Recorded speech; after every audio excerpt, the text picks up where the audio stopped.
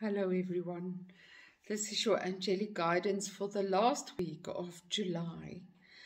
Very interesting energies going on, especially after the full moon of Friday. Very intense energies, which means it does bring us purpose and extra energy, extra physical energy and mental capacity. But it also brings in an energy that is heavy and that makes us feel tense and unable to cope. So be very aware of your stress levels at this stage and your need for support. Unfortunately, this also comes with the feeling that you might not be supported and that the friends that you really need right now is unavailable and that you start feeling unwanted.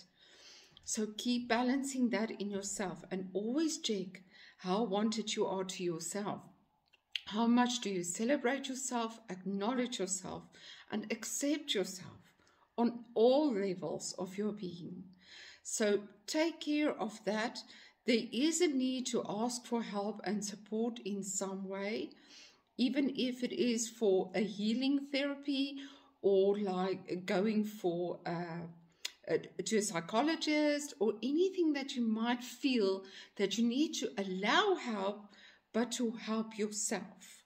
So it's not actually allowing saving, but allowing support and guidance to help you save yourself and guide yourself, so that there is that energy. So if you've been walking around for a feeling for a week or two that you might want to contact somebody, a healer, or like I say, a therapist or somebody, act on it this week. It's really needed to let it come to a head. Otherwise, the negative might spiral out of control. So look at everything that you do to allow balance in your life. And then a very important message this week is from Archangel Raphael, change direction.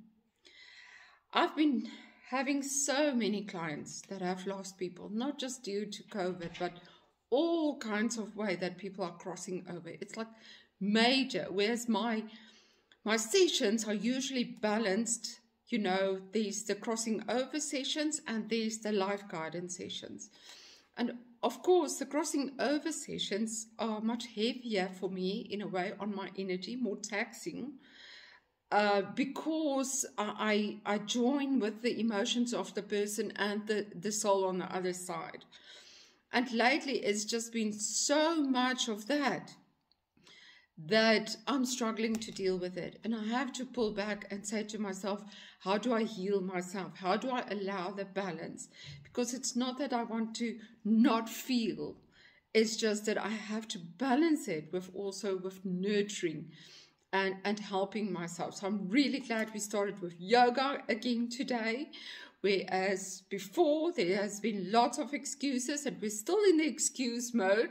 So watch that, because remember, it's still about the victim. So we make excuses to hold ourselves in the victim space. But a very important message surrounding the changing direction is not necessarily for you personally, but it's going to affect us all in a personal way as well. Because everybody is saying, when will things go back to normal? But it might not. The whole thing about living on earth is the change, the evolution, the flow, the growing, the expansion. Things won't go back. We won't go back to what was. We will not be the same as we were before, not with everything we've been through, everything we've learned, the wisdom gained, and the world has changed. And we need to look at the world in a different way. But what Archangel Raphael is coming to show us is to also allow ourselves to mourn that. And that's why I also brought in the medium sessions, because with death, and as I write in my book as well, you don't just mourn the death of the person. You mourn the death of who you were when that person were in your life. Because you can't go on like that. You have to sort of build a new you, find the new truth of you in the space where that person isn't physically present. So, and we often don't allow ourselves to mourn for what was, what we had, what we miss. And it's the same with the changes in the world right now. How do we mourn that what was so that we can let it go? Because it's not easy on the physical body or on our mental bodies to just say, okay, it's done, let's move on, because that's suppressing. So all of this surrender and trust that we've been working on for a couple of years now is sort of coming to a point where we have to see that it's on so many different levels. And also how our bodies are getting stuck in the fear of having to let go. And that's why we need to mourn where we were and who we were to let that go. Where we could be in control, where we could plan, where we could dictate, where we could say, this is what I'm going to build, and I build it. But now it's about flexibility. And even in the yoga this morning, the angels guided me to do more exercises to help us be more flexible in our necks, and our shoulders, and our hips. Because we're getting stuck in that fear, and we don't want to move. And that's why we had couple of weeks of downtime where we didn't want to do too much and we didn't want to commit. So it's really about being aware where you are flexible to flow so that life is easier, allowing the flow and the freedom of surrendering that you don't have to be in control.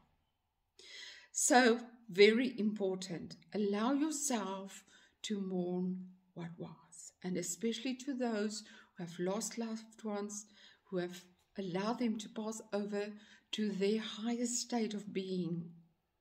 Of course you're allowed to mourn. Of course we are glad for where they are. But you need to conclude that which was so that you can give rebirth to yourself and your new world. Another thing that I want to bring up for this week, which I've seen coming in a bit already last week, but it's sort of coming to a head as well this week, is the victim mode of feeling done in. And where we need to see where people are taking advantage of us. So I saw that coming in last week with my mother and other people, and now with me today as well. I see a company trying to take advantage of me. So where do we stand up? Even like with friends, where do we say, but this is the boundary. I'm not going to allow this. And remember then, you must also be aware of where you are taking advantage of other people from the frame of reference that you are feeling desperate or vulnerable. So it's still part of the victim mode that we're shifting, and we're shifting it by making other decisions, acting in a different way, not attacking, but just gently guiding them to say, but this doesn't feel fair to me. Let's talk about this. So be very aware of that. So many people are so stuck, in the negative of what is being done to them and this crazy world. But who are you within it? How are you the opposite of that? So this week, stuck energy in the throat, lots of communication needed. And this week is all about purple. So any kind of purple that you feel attracted to, I'm always connected to the Star of David and Metatron's cube. So this is a very powerful crystal for me.